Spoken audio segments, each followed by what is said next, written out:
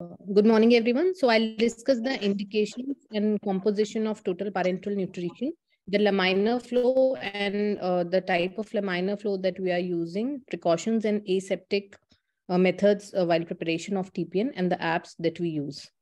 So as compared to preterm neonates, the term neonates rapidly adapt from relatively constant intrauterine supply from intrauterine life to intermittent feeding of milk. Preterm neonates, due to reserves, are lesser, limited nutrient reserves, limited metabolic pathways, and increased demands are more late in adaptation of feeding.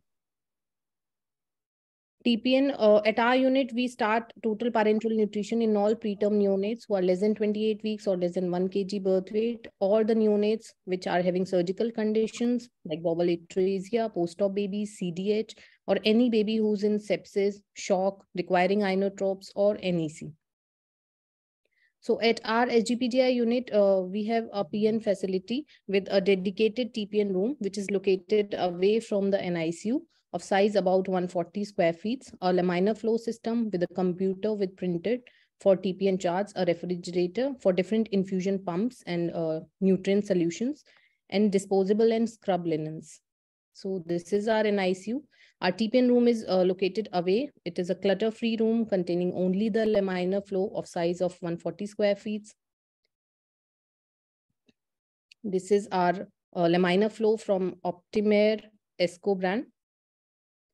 So our daily routine is that just prior to rounds, the TPN trolley is prepared, containing the scrub linens, disposable sheets, the solutions for asepsis precautions, the disposable syringes, aminovin lipid solutions. They are being raised from the HRF by the morning staff of the allotted babies. Prior to rounds, the laminar flow is being cleaned, which I'll discuss in the following slides. And then the solutions are being kept in the laminar flow for 30 minutes in the UV radiation. And after the rounds and the daily chart preparation, one resident and a allotted staff nurse in the daily roster prepares the TPN. Most of the times, the 0.5% of total parenteral nutrition is by the carbohydrates, that gives dextrose. 30% is by the lipids, and next 10 to 15% is by the proteins. So we start with 60 ml per kg in babies more than 34 weeks or more than 1500 gram birth weight, and 80 ml per kg in less than 1500 gram birth weight babies. Daily urine output, electrolytes, and weight loss or weight gain is assessed, and then further increments are being made based on that. So if the dextrose composition is less than 12.5, we use mostly the peripheral lines. And if it is more than 12.5 or higher osmolar fluid, then we use central lines. The formula for calculation is percent of dextrose into per ml per kg per day divided by 144. In preterm babies, we start with a bit higher GIR, that is 4 to 8. And in term babies, we start with 4 mg per kg per minute. Daily increments of 1 to 2 mg per kg per minute are made, and maximum of till 12 mg per kg per minute GIR is being given. So apart from calculating from the TPN chart or from the apps, we calculate manually from 25% dextrose and 10% dextrose, assessing the amount of percent dextrose that we need, and then crossing its composition. This is the formula for assessing life. If you want to prepare a 12.5% dextrose, we subtract it from 25. This comes 12.5, and 12.5 minus 10 comes 2.5. So this comes in a 1:5 ratio. So if we take one part of 25% dextrose, then 5 parts of 10D are being taken from the whole amount of dextrose. Let me use converted each of MCT and soybean oil, which provides basic essential fatty acids and high source of energy. So these are the components that we lipids of that 20% come at a price of 360 rupees per 100 ml. Aminovin is 10%, which is approximately 346 rupees per 100. 10%, 5%, 25%, and 50% dextrose bottles we use to make dextrose composition. And the electrolytes we'll further discuss. We start with sodium of 0 to 3 in first 2 days of life. And then we increase to maximum of 3 to 6 MEQ per kg per day. The sodium content that we use is 3% injection, 3% saline. For potassium, we start with 0 to 2 milliequivalents and then we increase it further to 3 MEQ per kg per day. For potassium, if we are giving it to preterm babies, we use injection pot phos so that we give phosphorus also to the baby to prevent osteopenia of prematurity. And in term babies, we use KCl in IV fluid. The pot phos injection is being added in aminovin so that it does not precipitate with calcium in the IV fluids. For calcium, we use 10% injection calcium gluconate at the dose of 150 to 200 mg per kg per day. 50% magnesium sulfate injection is being given at 0.1 ml per kg per day, and phosphate is provided by the pot phos solution. So this is the pot phos solution, but care should be taken to assess the potassium levels also, just giving prior to this. And because 1 ml of pot phos gives 4.4 milliequivalents of potassium, 3 moles of phosphorus. The preparation we is already discussed. The protein we use is 10%, small 20%, 3% in sodium chloride for sodium, and 10% MBI, we use adult MBI solution because we don't have pediatric MBI solutions. As it has been already discussed that the limitation with adult MBI is it lacks ascorbic acid.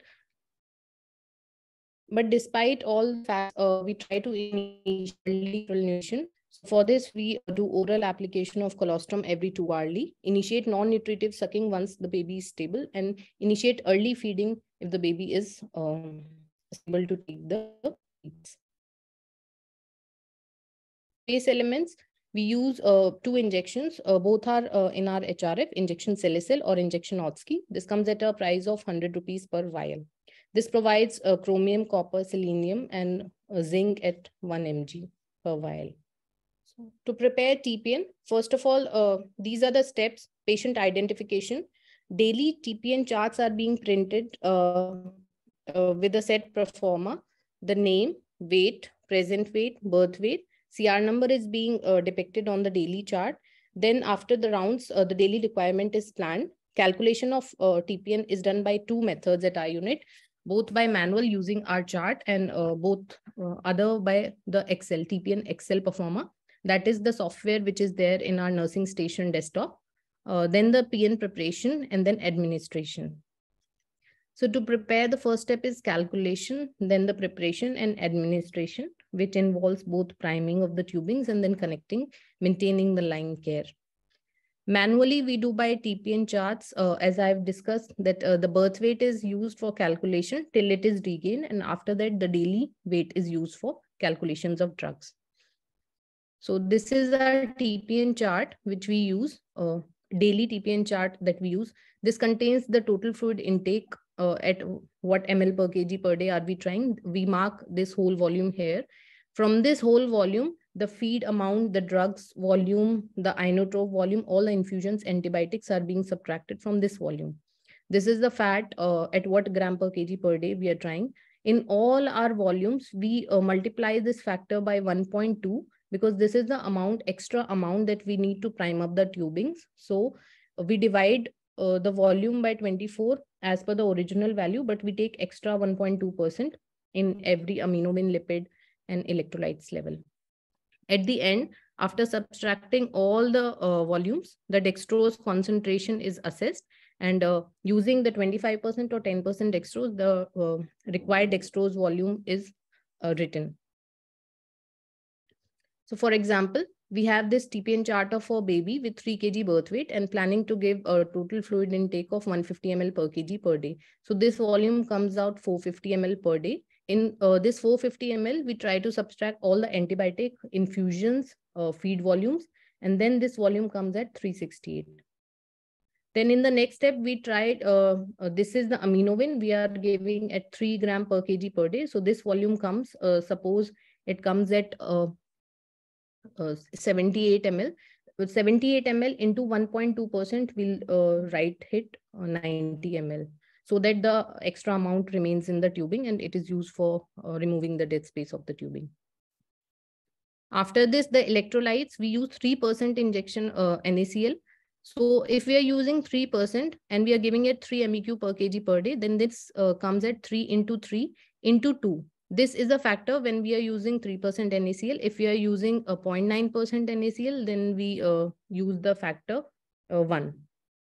So for potassium, if we are using at 2 MEQ per kg, we divide it by half. If we are using calcium, 2 ml per kg per day, then we keep it as same 2 into 3. MgSO4 is added at 0.1 ml per kg per day. Phosphorus is added seeing the potassium values. And after subtracting all the values, the dextrose composition is prepared by 25% dextrose and 10% dextrose. Apart from this, we can prepare from 5%, 50% also. This is our TPN calculation Excel. The first column contains, we need to enter only the first column things. Apart from this, all the other columns, the Excel sheet provides us. We need to enter the weight, the TFI, amount of feed volume, what we are trying to start 15 every 2 hourly, lipid at 1, aminomin at 1, and all the things that we enter here, this gives us the total volume, the osmolarity, and the volume rate also. Discuss our laminar flow. I've discussed this is our optimal laminar flow.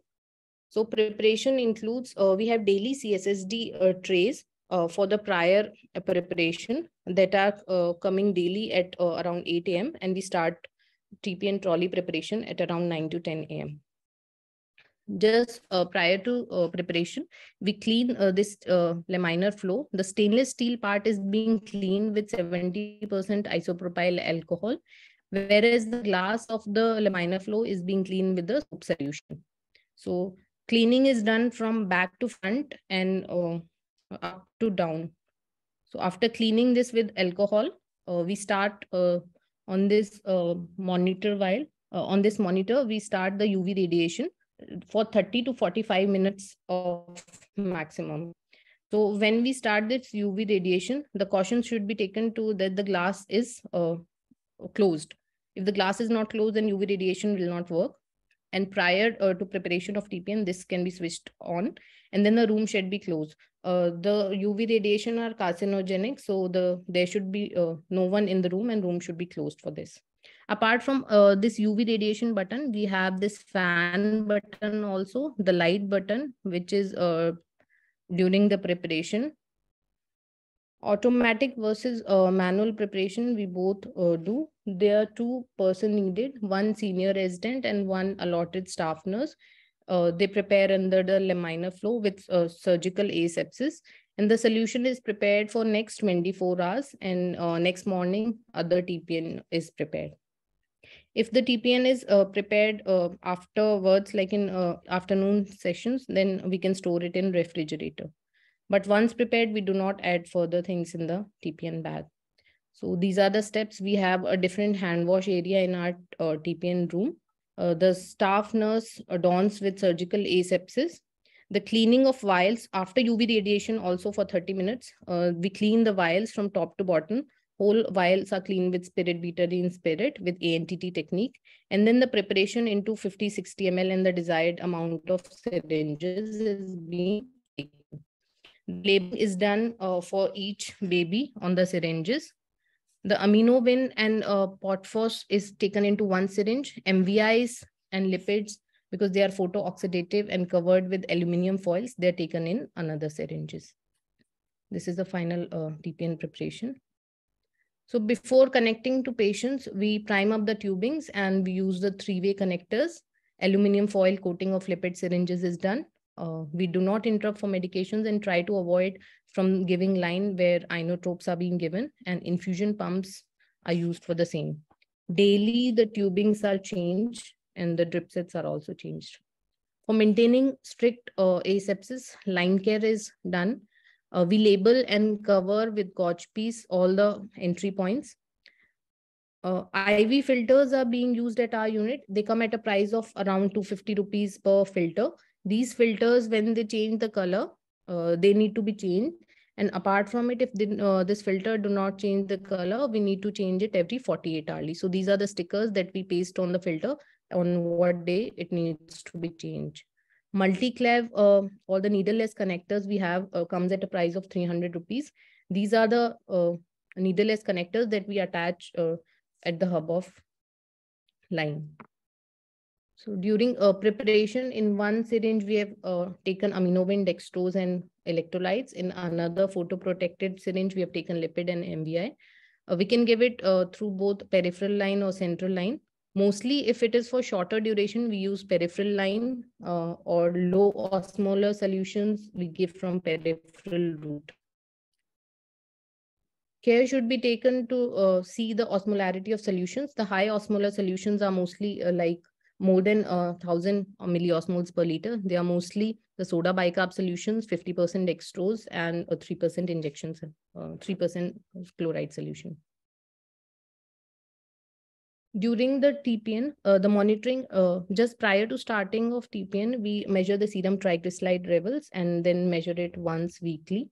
Daily electrolyte should be monitored and frequent changes in the composition should be made. The calcium, magnesium, and phosphorus should be measured every bi-weekly. These are the apps that we use. Mostly we use the Neonate AI app and the DexCal app to calculate the GIRs. And while doing the Excel sheet TPN, we mostly do not require these apps, but further, Kimaya and DexCal are the ones that we use mostly. So take-home message is total parenteral nutrition is essential part in cases of preterm babies, but we try to start and initiate early enteral nutrition as soon as possible. Early aggressive nutrition should be started in those babies who are eligible for it. The prescription should be according to the age and clinical condition depicting the daily weight loss or weight gain. The labeling should be correct. And monitoring during the total parenteral nutrition is the key to successful therapy and to manage the complications of electrolyte disbalance, if any. These were my references. I acknowledge all the neonates, our HOD ma'am, and all the consultants, our residents, and all the sister departments. Thank you.